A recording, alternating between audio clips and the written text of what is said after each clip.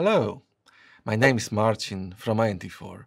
While it is usually the inbound interfaces that we care about most, as they carry requests and demand from the customer, a typical business process execution will depend on several business messages exchanged back and forth between your organization and the customer. In this video, we'll explain how API testing for outbound and inbound differ, and how to utilize the various techniques for testing outbound communication for several different scenarios. First, let me give you some hints on the inbound and outbound tests in Int4 Suite. This is how the inbound test looks like. Int4 Suite virtualization mechanics prepares and sends the message to the system under test, pretending to be the external partner. Then, the results of processing this message are captured and validated against rules and reference data. For outbound testing, we are going to request the system under test to generate the message and then validate the outcomes of its processing. Note that for outbound message, Int4 Suite is not sending anything. It's either waiting for a message to arrive, for example, as a result of a previous testing step, or specifically asking the system to trigger the message.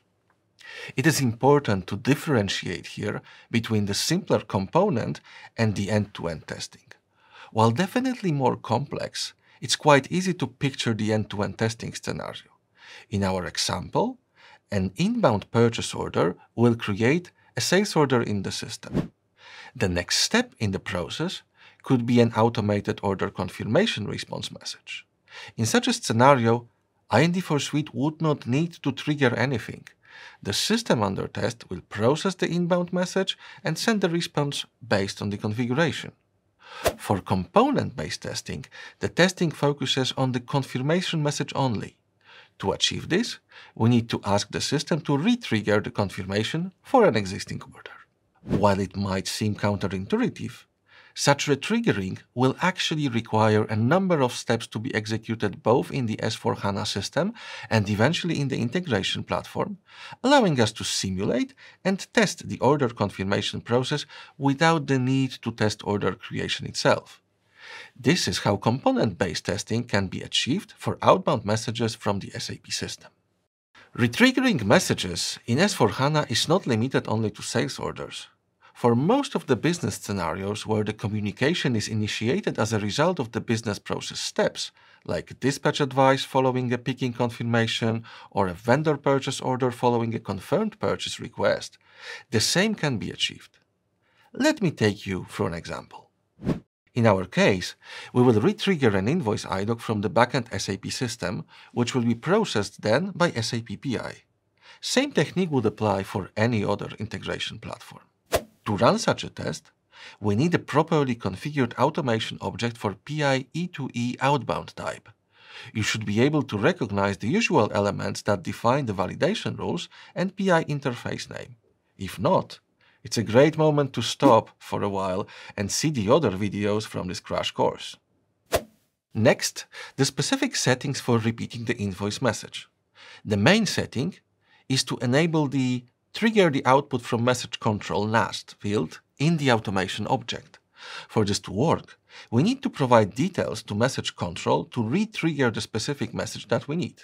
We will specify these following fields. Key A PPL, output application, value v3, refers to the invoicing module. Key S C HL, output type, value RD00, refers to the invoice document output type. This is linked in SAP S/4HANA to specific program that constructs the output. OBJ-KY, object key. Here we need to provide a key. In this case, it will be the invoice number. We want our automation object to be generic and support multiple different test cases for different documents, so the key is not hard-coded here, but configured to be extracted from the test payload data. The XPath expression seen here is strictly related to the message data structure. We need also to do one more thing. Instruct Int4 Suite to wait for a specific document. We will do so using another variable with special processing step to instruct the capturing program to fetch only the message, which the exact document number that we need. Again, XPath is used to read the value from reference data and use it for locating the new message at the integration platform output. In case you'd want to capture a message as a result of a previous process steps, you would not read the number from the test case, but from a number generated or read in the execution of the previous test case. This will be shown in more detail in the end-to-end demo video. A test case using this automation object needs to contain only one payload, the one that we are expecting to receive after the integration platform processing. We could either provide that payload manually, or even better, use the message selector or configure the robotic crawler to extract multiple historical documents for testing purposes. Side note: if you're capturing the reference data from production, be sure to focus on documents that would be also available in the test system. Consult your project basis team to learn what was the date of the production copy, so that the extracted document numbers will also be available in the test system. Let me now run the test case and show you the results. The test was run successfully. We can observe the new document captured and validated against the reference. Please note that we did not need to log into SAP system to re-trigger this message. It's all done behind the scenes by Int4 Suite, so you don't need to leave the comfortable API tester cockpit. With Int4 Suite, you can not only send test messages, you can also test the processing of messages that should arrive from other components, even force their generation in the backend system.